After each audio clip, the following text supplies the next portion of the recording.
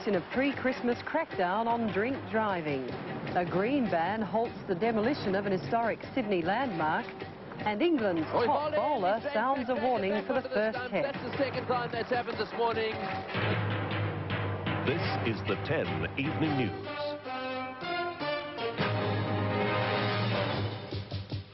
Good evening. Police are planning their biggest ever crackdown on drink drivers this Christmas after a record number of arrests over the week. As the United States drums up UN Security Council support for the use of forces against Iran.